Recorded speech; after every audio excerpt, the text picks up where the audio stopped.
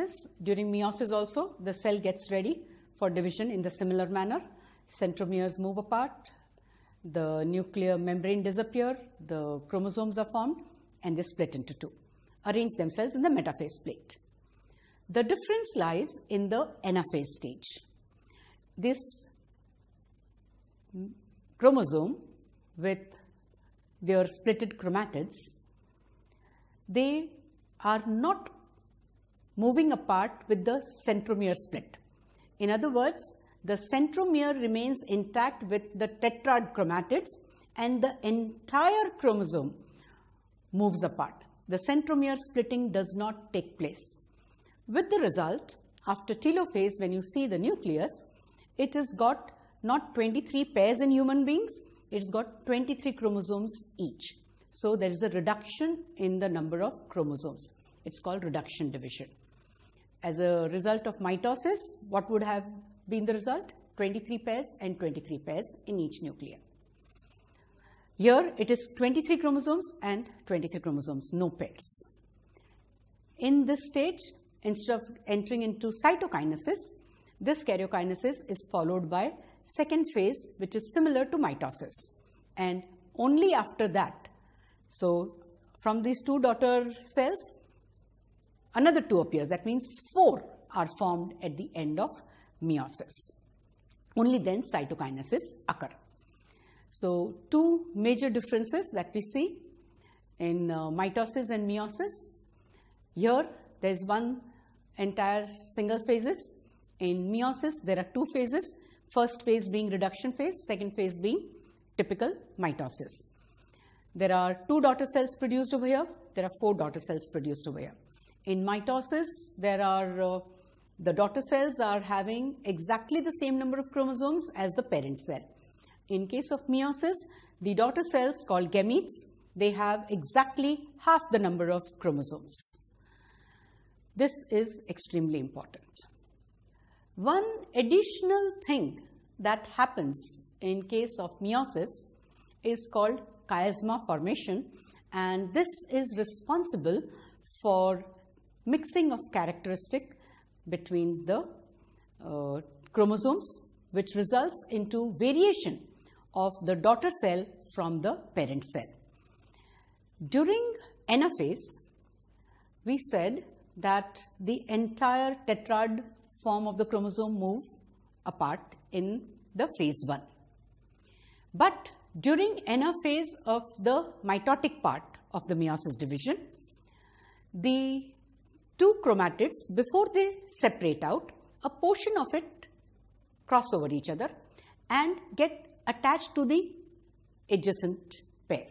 With the result, the two chromosomes that separate out are not the same as what had entered into the cell division.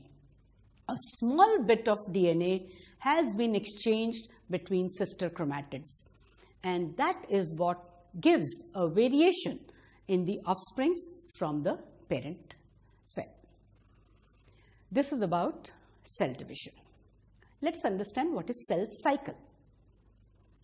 When we started understanding cell division, we said when a cell begins its process of cell division, that means before the cell gets into the cell division stage, it is in a kind of a resting phase, an interphase.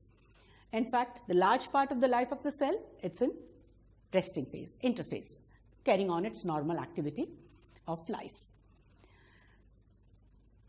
This phase, interphase, is when the growth is taking place, RNA is being formed, the development of the cell takes place, G1 as it is called. After this, the cell may continue to live as a normal cell without any additional growth. Then it's a usual vegetative cell. Or if the cell is supposed to enter into either replacement or repair work, then it will enter into S stage. S stage is synthesis stage. During this process, whatever additional material, RNA and DNA, that may be required in the cell for the purpose of division is being produced. So it's called synthesis stage. After that, it enters into G2, a growth 2 stage. When all this disappearance of the nuclear membrane and the centriole, etc. All this will require some kind of an activity. So that is the G2 phase, where more growth of RNA and other such material are taking place, because esterase have to be formed, more protein will be required. So that's the G2 phase. Then the cell enter into cell division phase. The prophase, metaphase, anaphase, telophase and cytokinesis. This makes up the cell cycle. So cell cycle consists of the interphase, the G1, S, G2 and the 5 phases of cell division. That's called cell cycle. All cells go through this. Reproductive cells have, besides the prophase, metaphase, anaphase, telophase and cytokinesis, it has prophase 2, metaphase 2, anaphase 2, telophase 2 and then cytokinesis. So that is the difference between them. Let us now understand some of the commonly asked questions on this topic. Common questions are name, fill in the blank, MCQ, true or false and match the column, based on the various stages of cell division, the stages of the life cycle of a cell and what are they called and what happens in them. The very important question that you must pay attention to are differences question. Differences are commonly asked between centrosome and chromatids, centrosome and even centromere. Even differences are asked between haploid and diploid condition of the cell. Remember, haploid cell is cell containing half the number of chromosomes. Diploid cell is that which contains the normal number of chromosomes in pairs. So that's very important. The word should not confuse you. Then of course, mitosis and meiosis difference is asked. One very important thing we must remember is the end product of mitosis and meiosis. In case of mitosis, the end product are not only 2 daughter cells, but these are normal cells which are like the parent cell. In case of meiosis, the 4 daughter cells are there, but these 4 are gametes. These are called sex cells. So that's another very important difference we must not forget to mention if we are writing differences between mitosis and meiosis. Diagram questions in this case are very, very important.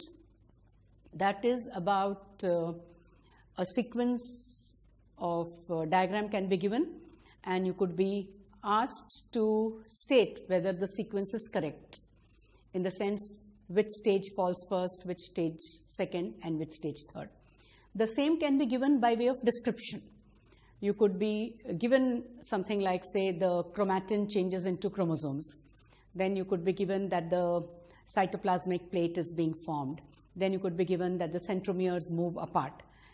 Arrange them in the proper order as they occur in cell division.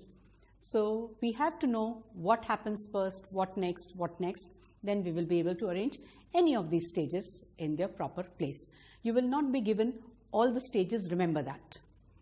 It may be just 3 or 4 of these that can be given. Even 2, if it is a diagram question, just 2 may be given and you may be asked which one is first and which one is second. When such a question is given with diagram, you're also asked commonly as to what helped you to identify or give reason or explanation for your answer. You should correctly write down whatever number of points asked. Generally, 1 point only is asked. Maximum 2 reasons may be asked. But if it is a diagram question, the 2 should be visible in the diagram, shown in the diagram. Only then you can give that. When the descriptions are given, then of course you will have the room for writing down whatever you know takes place during that change. Another diagram question can be the mitosis be shown in an animal cell and in a plant cell. The 2 are very similar except for small difference. In case of plant cell, first you will see the cell wall and the shape of the plant cell is more polygonal. So that is one thing that will help you to recognize. Animal cell is more or less circular. So that's one. But in terms of mitosis, cell division, what is the difference? The plant cell does not have a centrosome. So there are no centromeres and moving apart in the two poles. Whereas an animal cell contains a centrosome with centrioles which move apart. So that's the first difference. Another difference in the mitosis of plant and animal cell is seen in cytokinesis.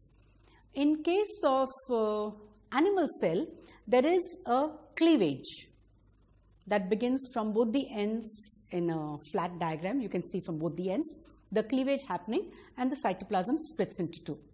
In case of plant, there is no such cleavage. Instead, a medium plate is formed, a cell wall is formed from the center which moves outward. This is the major difference between the cell division in plant cell and animal cell. If you do this well, there's no chance that you could go wrong in answering any of these questions.